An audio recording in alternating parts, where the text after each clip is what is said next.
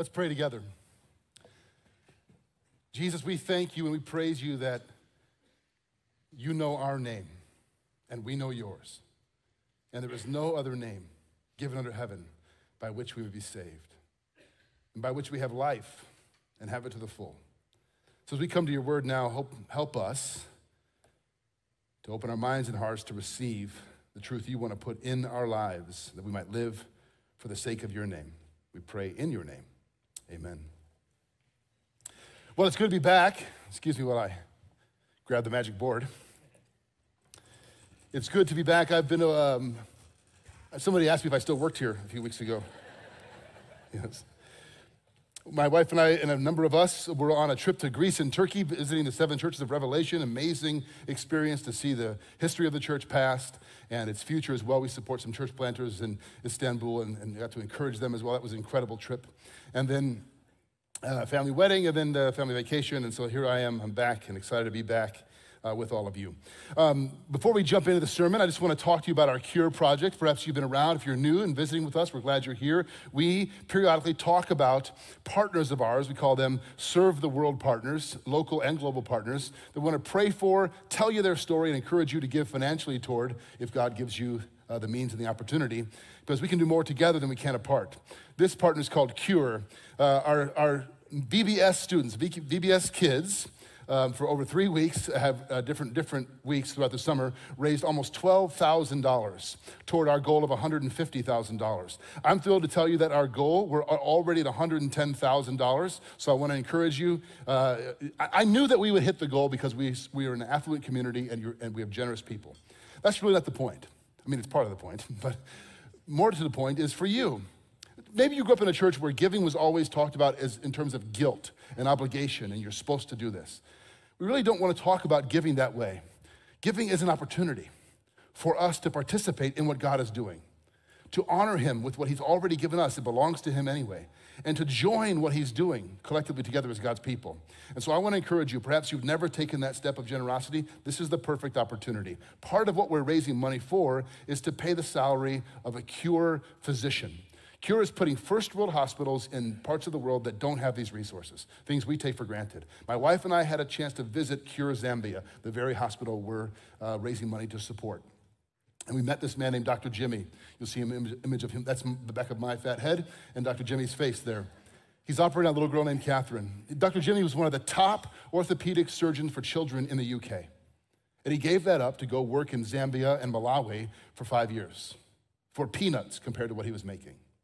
And I asked him why. We got to know him, and he said, because there are 100 men and women just like me, trained, highly trained and skilled, that will replace me here. But there I'm irreplaceable. I can do things that are miraculous for them. Through God, the gifts he's given me and the skills and my education, they don't have these things. And he's part of it. Cure Zambia is a training hospital. He's training other Zambian doctors to do the same thing. So we're raising money to pay a salary for a physician like Dr. Jimmy for a year, so that the impact is exponential. Here's an image of the little girl that he operated on. Her name was Catherine. She had 2 club feet, and the operation, something that doctors in our country diagnose quick, do the surgery, and you hardly even notice. But there it's like a curse on their life if they can't walk straight. And so it was just amazing to meet her and her mom and many children like her. I want to encourage you, when you give, all of the money to Serve the World goes to support this Cure project, and above and beyond the $150,000 that we're going to raise, goes to support other Serve the World partners just like them. So again, thank you for your generosity. It's making an impact beyond what you know in places like Cure. Okay, book of Proverbs, you ready? God's wisdom. I was here last week and Pastor Joe preached on, I sat like a regular person out in the, not that I'm irregular up here, but out there, yeah. With my wife and son, and we just listened to a wonderful sermon from Pastor Joe Scavato on wisdom and family. And it occurred to me, we have to keep reiterating something about wisdom in Proverbs. The book of Proverbs is not a sequential or topically organized book of wisdom. You're cycling through God's wisdom on all these topics and trying to apply them to our lives. And if we're not careful, you can read them and make the mistake of thinking, oh, these are formulas or these are promises, that if I do X, Y will always happen. That's not the case. I sat right in the middle back there, and I looked to my left, and I saw a family that has been through hell and back with their children, sitting all together. And that's been years since that happened. And I thought, what a miracle. That doesn't mean it's all perfect, but I thought There's a miraculous moment there. I looked to my right, I saw another family that I know who are in the midst of it. Both godly families, both parents trying to do their best to apply God's wisdom. The point is this, the wisdom of Proverbs doesn't mean if you always do what this says, everything will work out right. We know that's not true. What it means is, these are God's divine principles given to us for the best way to live, even if it doesn't always work out right. It's the best way for us to live. That's what we're after here. This summer, we've been looking at how to apply God's wisdom to each area of our lives. Today, we come to wisdom and work. God's wisdom applied to our work life. Now, I say work, and you probably think career, job, paycheck, salary, whatever. God's wisdom applied to work has so much bigger than your job or your career. We have a complicated and often dysfunctional relationship with work in our culture. Workaholism is rampant, and in the post-COVID world, people who want to sort of have the gig economy, work from home, and people not working, 98 million people of the eligible workforce in America are not working. Meaning those who could work but choose not to for various reasons. So it's like we have these extremes. Work is either an idol, my identity, my everything, or some necessary evil that I put up with or try to get out of if I can, which is how I viewed it when I was younger, I think, as well. So what do we mean when we talk about work? Let me give you a working definition of work. Work is the act of investing your time, skills, abilities, and energy wherever God has placed you for the good of others and for his glory.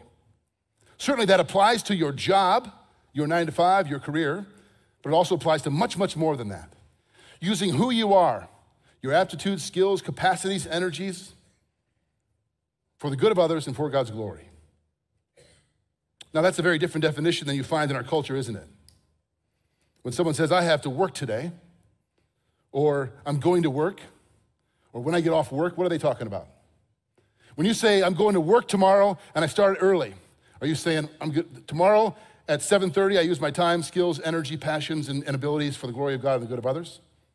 No, you say, I got a meeting. I got to get through the events of my day. God designed you for something more than that. The book of Proverbs has a lot to say about work, what it is and why it matters and how it should be done. The book of Proverbs is telling us as a whole that if you want to live a fulfilled life on earth, you should do 3 things related to work.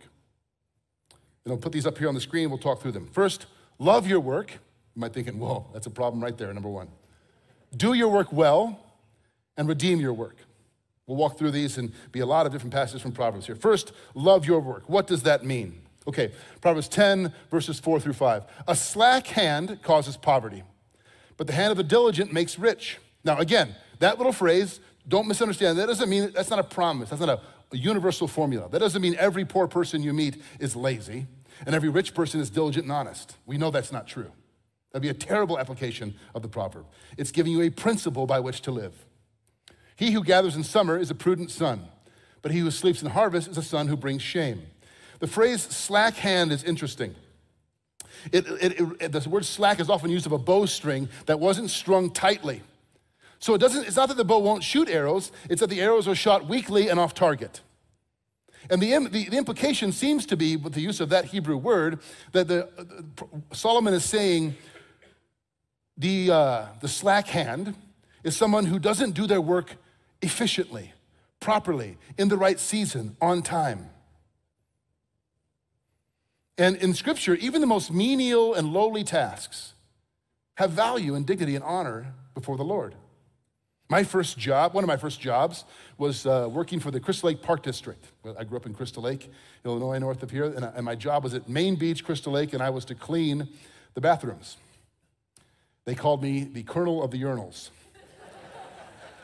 The older guys on the crew. That was my job. I didn't like that job very much. I can tell you, at 16 years old or however old I was, I did not think I'm using my time, skills, gifts, talents, and abilities for the good of others, clean this urinal, and for the glory of God. I just wanted to get that job over with. The idea that even lowly work can be done with dignity and honor before God, that stands in stark contrast in our culture and, frankly, throughout history. certainly in the pagan views of the ancient world. Work had, the higher you were in the social status, the less work you were to do. People worked for you. The Greek myth of Pandora's box, right? What happened? She has this box, and in it it's locked, and she's told by the gods, don't open the box. And when she opens the box, what happens? All the evils and miseries in human life come out. War, injustice, poverty, disease, and work. Labor, toil comes out of the box. That's how it was viewed. Oh, now we have to work. Or the Enuma Elish, the ancient Babylonian creation epic, which I'm sure you've all read this summer. In the epic, right, Marduk, the chief of the gods, they create the world and they realize, hey, this whole creation takes a lot of work and we don't really want to do the work, so I'm going to create a lower creature called humans to take care of creation so that we, the gods, can rest and play. These views were pervasive in the culture in which the Bible was written. Work is for the low. The higher you are, the less you should do because people do it for you. It was a misery, it was a suffering, it was an evil. The Bible stands in stark contrast to that. Genesis chapter 2, verse 15. The Lord God took the man and put him in the Garden of Eden to work it and to keep it. God shows up in Genesis as a gardener. He gets his hands dirty. He's working, he's making things, and he makes us in his image, and we also work in the creation that he has created, and us as part of it. Work is woven into paradise. Work is in the created order before sin ever enters the picture. Work changes once sin comes, but work is not the result of sin or a part of the curse. It's part of how we're made. God shows up as a gardener in Genesis 1, and in Matthew 1, and John 1, and Luke 1, and Mark 1, he shows up as a carpenter. We serve a God who's not afraid to get his hands dirty, who works. Work is God's gift to us. And again, using the definition of your gifts, your talents, your abilities, for the good of others and the glory of God, that's a gift that he's given us to participate in the work that is needed. Timothy Keller has passed away and is with Jesus right now doing whatever work God's given him to do in heaven. But he wrote this in a book called Every Good Endeavor, which is a great theological treatise on what work really is. In short, work, and lots of it, is an indispensable component in a meaningful human life. It is a supreme gift from God and one of the main things that gives our lives purpose.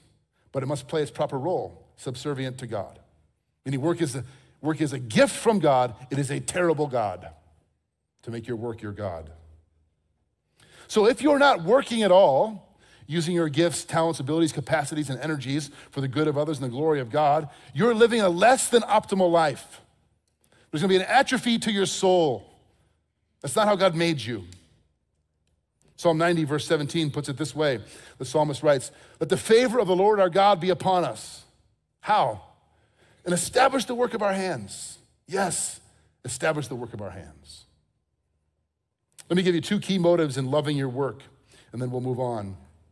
These won't be on the screen, but you can jot them down.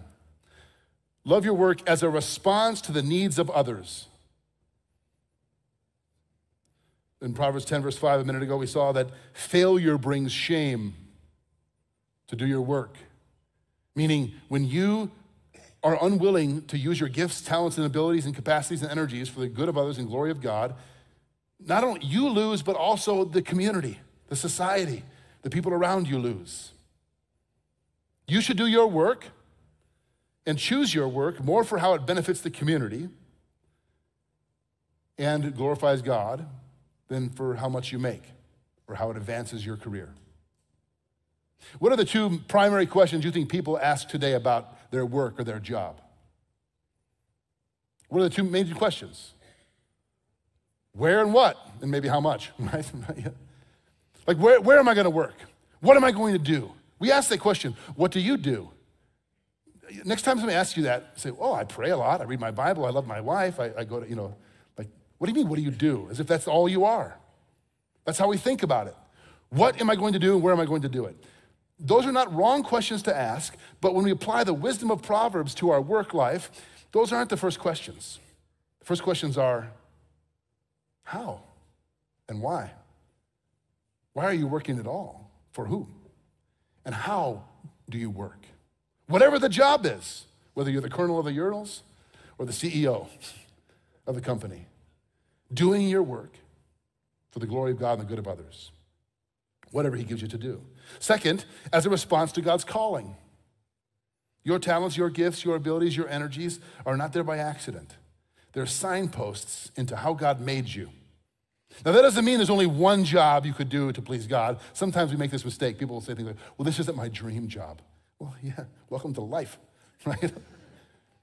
There's parts of our jobs that are hard. Your work isn't primarily about you. Now, that cuts right against the American ethos, doesn't it? Your work is not about you. It's about the good of others and the glory of God. Okay, so second, first, love your work. Second, do your work well. Do your work well. Now, throughout the book of Proverbs, we get, one of the teaching instruments Solomon uses is these characters that contrast. A couple of weeks ago, Pastor Sterling talked to us about the wise or the prudent and the foolish. Do you remember this? The fool and the prudent person. When it comes to work, we get another character. Some of you might know well, we'll say it's him. His name. You know him? The sluggard. There are some words in English that are fun to say, and I think that's one of them. The sluggard. Okay, just for fun, I'm going to draw the sluggard because it's been a while. In case you don't know what the sluggard is, let me just show you. There we go, okay. You have to, the sluggard has droopy eyes, of course.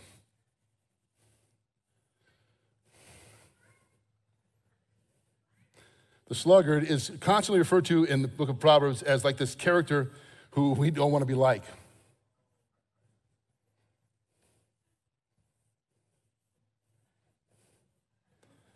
The sluggard has his chair. The sluggard's out of shape, of course.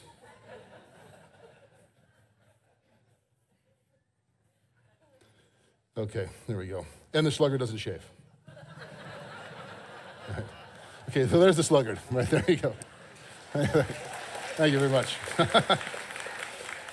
But it's used as an instrument to compare the sluggard with the prudent, the diligent, the hard worker. Now, there's a little bit of a sluggard in every one of us. And you'll see that as we go. So a number of scriptures that are given to us, we'll just tick through them here first. Proverbs 13, verse 4.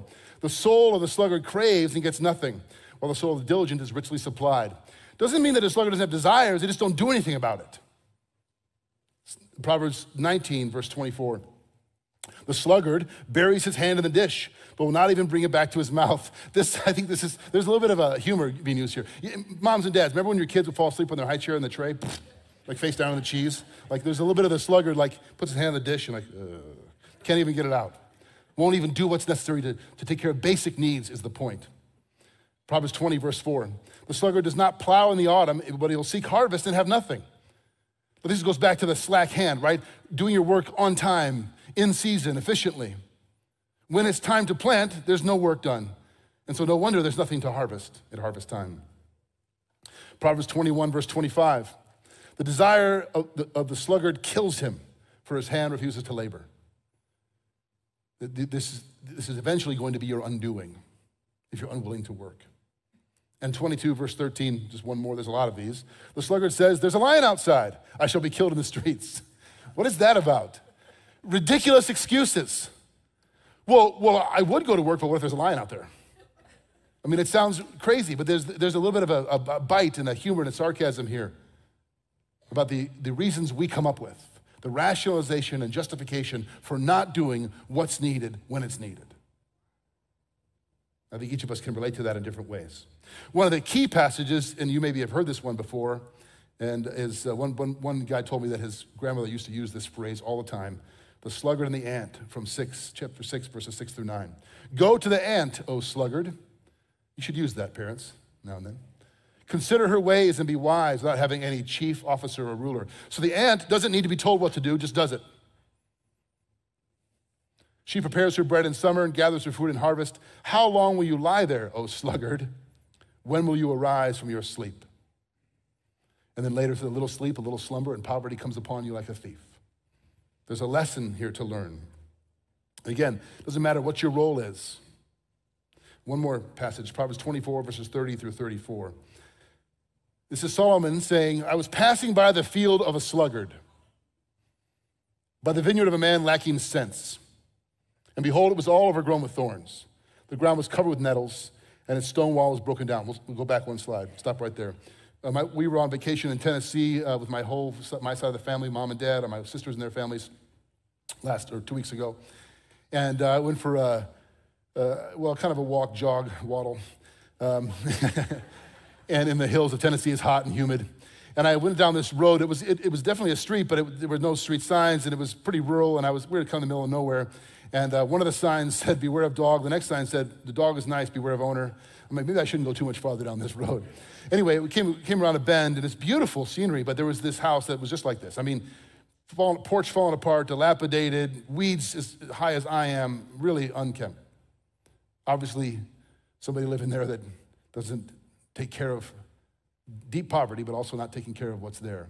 Right next door, 2 acres down, the next little homestead, exact same street, exact same size house, beautiful little house. Beautiful little lawn, nice little, like a pony tied up in this little field with a nice fence. I thought, it was like this weird picture of juxtaposition of two homes in the exact same place, one well cared for, one not. I don't know anything about those families. But Solomon says he passes by this field, and there's a lesson there, the next passage. Then I saw and considered it. I looked and received instruction. God's teaching him something in what he sees. A little sleep, a little slumber, a little folding of the hands to rest, and poverty will come upon you like a robber, and want like an armed man. Doesn't take much. The second law of thermodynamics, you know what that is? Entropy. Things go from order to disorder. Things are moving. You don't have to do much for your house to become in disarray. Is that true? Like you just do nothing and it'll happen. Dust, chaos, messes. It takes work and effort and energy input into the system for there to be order. And if we do nothing, things break down. That's happening in the universe. It happens in your home. It happens in your job. It happens in your relationships, in your family, in your marriage. It happens in your relationship with God. Look to the ant, O sluggard. Do what's necessary. Because the drift is toward chaos and destruction and breakdown. These things require work. That's why we just finished a series on Colossians. When I was actually in Colossae, the city is in Turkey. There's not much left of that ancient city, but the word of God and his wisdom still stands for us. Colossians 3, verse 23, the Apostle Paul says this, whatever you do, work heartily as for the Lord and not for man, not for money, not for yourself, but for the Lord. Dorothy Sayers wrote an essay in the post-World War II world. Men were coming back looking for meaningful work. They'd been part of this great effort to conquer evil. They put their lives at risk. They'd been soldiers and brothers in arms. If you've ever seen the amazing series, Band of Brothers, that kind of thing. They found significance and meaning in this quest they were on, this mission. They come back and they feel there was this great sort of disconnect with what is the meaning of my work. She wrote an essay called Why Work, studying that, and it has a great quote here. The habit of thinking about work as something one does to make money is so ingrained in us that we can scarcely imagine what a revolutionary change it would be to think about it instead in terms of the work done. Think about that for a minute. Think about your work not in terms of what you earn, what you achieve, what you accomplish, what you take home in your paycheck, or how you advance, but in the work itself. To do so would mean taking the attitude of mind we reserve for our unpaid work, our hobbies, our leisure interests, the things we make and do for pleasure, and making that the standard of all our judgments about things and people.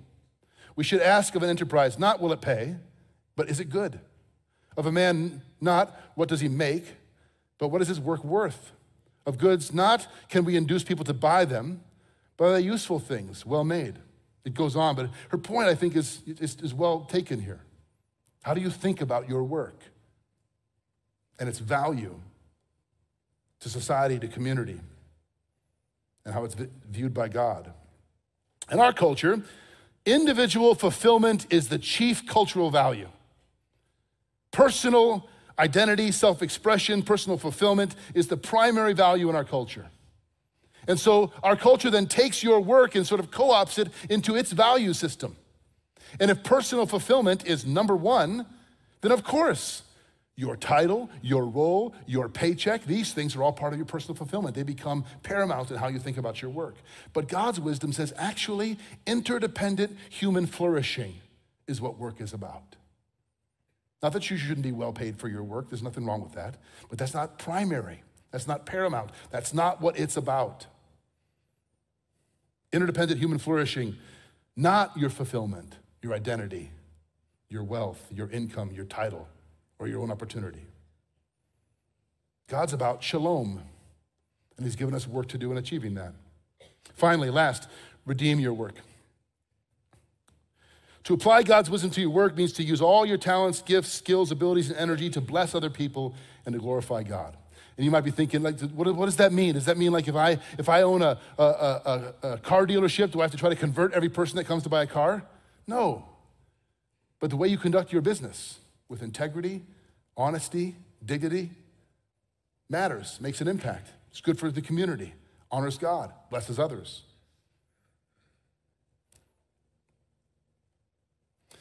I know what some of you are thinking right now.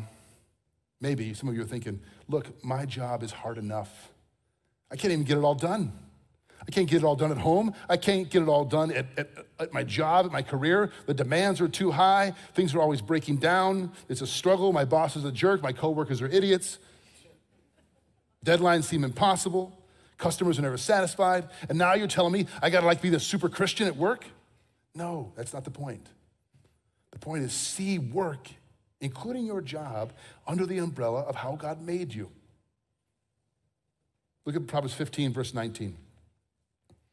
The way of a sluggard, there he is again, is like a hedge of thorns, but the path of the upright is a level highway. Now, I did not notice this till I read Timothy Keller talking about this.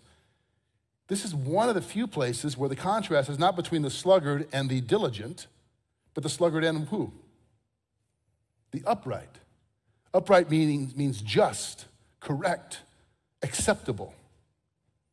But Psalm 130 verse 3 tells us, if you kept a record of sins, O Lord, who could stand? Nobody. Who's actually upright? And it's not just the sluggard who faces thorns. Doesn't Genesis tell us that when sin enters the world, thorns and thistles infest the ground and we all struggle?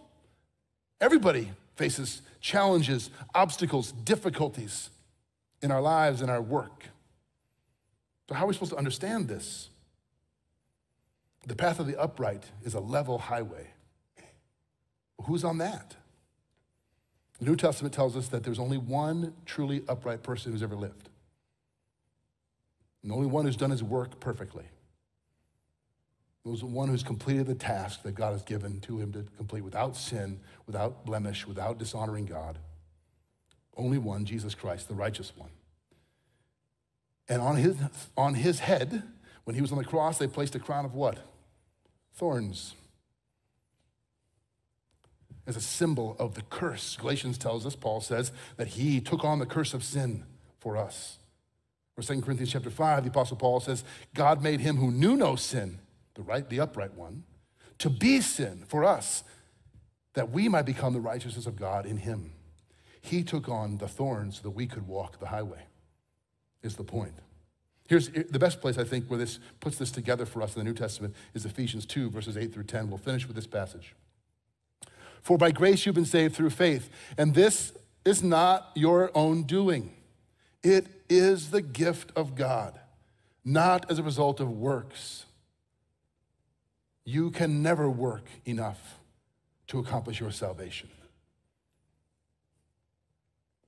That no one may boast, for we are his workmanship, created in Christ Jesus for good works, which God prepared beforehand that we should walk in them. I love how Paul puts it here for us.